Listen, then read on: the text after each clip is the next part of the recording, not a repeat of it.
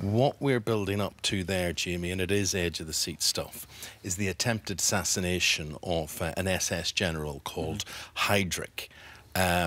You'll watch the film to see if it was successful or not, but it wasn't as simple as that. It wasn't just like being able to kill this guy would solve all the problems.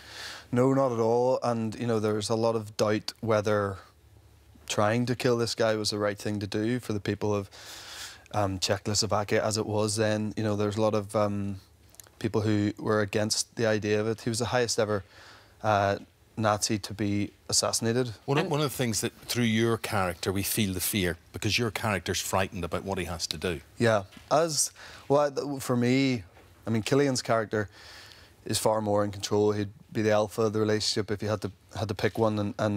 But I found Jan more relatable because he was riddled with self-doubt and he had anxiety. As much as you think you'd be the sort of person who'd be like, oh, I'd be fine, I could pull the trigger, I could do it. The reality is that I'd be a wreck, you know? This is a true story. Totally true, how much of the story did you know? Nothing. Nothing, so you have to read up about this? Absolutely, yeah, which is, you know, it's great sometimes when you're playing a real character or you're trying to tell a story that really happened, because there's so much more to draw on in terms of research.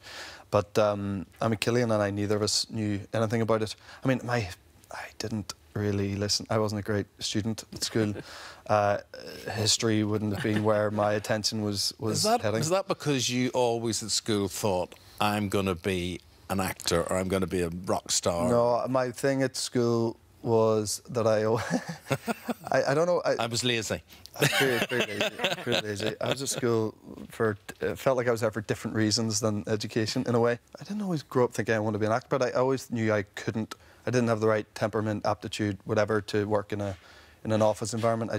I think every single person in the crew, every person in this room probably has the same attitude, and that's why you end up making So where movies. did the acting idea come from? So if you didn't set out to be an actor, at what point did you think, oh, actually, maybe that's something I could do? I got an agent at a point where I wasn't sure I wanted to be an actor. So you were modelling first? Yeah, I was modelling first, yeah. But when I got an agent, I was modelling. I was working in a pub in Knightsbridge. So did you have acting lessons? No, not really, no. If I was ever in LA in the early years, I'd go to the classes and stuff there, but I do think it's an instinctual craft. Well, Jamie, you do it very, very well, and I think this film's very good for you because it doesn't have me thinking about 50 Shades. I can never remember. It's 40 Shades of Green and 50 Shades of Grey. 40 Shades is a prequel, yeah. That's it. But the good thing is, it doesn't have me thinking about that. From an actor's point of view, that can be a pressure, that can be a burden. Yeah, it certainly can be. But, you know, you do have to just see it as that's just one job. Yes, like, granted, it's a job that majority of people know you solely for that, especially, you know, in the States or whatever. But, you know, it is to me and to the actor, and I'd say any actor who's involved in any franchise would say the same thing. It is just another job, and then you sort of move on to the next thing and you play a different character, and then it becomes about that. I also find it interesting that you've got two Czech resistance hero fighters played by two Irishmen. Yeah. You and Cillian Murphy. Yeah. How did that turn out? Well, that's just the way of it, really. You know, stuff like that happens all the time, I guess. Cillian was already attached to it when I got sent the script. I'm a massive fan of Cillian's. I'm an even bigger fan now that he's a mate, and we both, it's kind of, we didn't stay in the accent or whatever. We were lucky that we had a lot of Czech actors in the scenes with us who were doing Czech accented English, so that was helpful. But it's kind of odd that two Irishmen end up.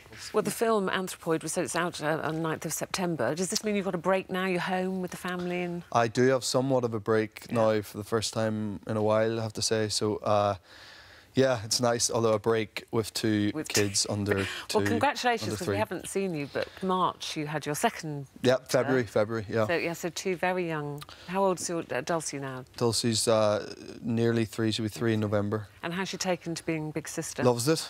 It's brilliant. It's the most magical thing in the world, you know. When she wakes up, she just wants to see the baby, like, you know, instantly. And how are you balancing things, Jamie? You have the 50 Shades trilogy. You've got a film like this to fit in, which must have been quite intense. And then you've got the amazing The Fall as well, which is back for another series. Back at the end of September. Yeah. Yeah. How do you pack it all in? You know, you just do. But no, look, I love it. I want to be busy. But I'm also aware that I'm a, you know, a young father and I want to spend time with my kids. So, you know, they come everywhere with me, which we can afford to do at the moment before the kids start school. Well, listen, considering a boy that didn't work very hard at school, you've done all right. Done all right. Done all He's right. done it, in fact, darling, he's done a bit too well, to the point where I'm... Are you a bit jealous? Well, you could put it that. He's a man I grow as I get older to maybe not like as much as I did. I mean, I'll just give you an example. There was a competition in Belfast to name a bus after a famous Belfast person, right? And it was whittled down between me I didn't know and him. Yeah, that was the opposition. Who do you think the great Belfast public voted to name the bus after? Wasn't me. Wasn't me. It's probably the most stoned bus in Belfast now. I'd imagine people seeing my mug in the back of it.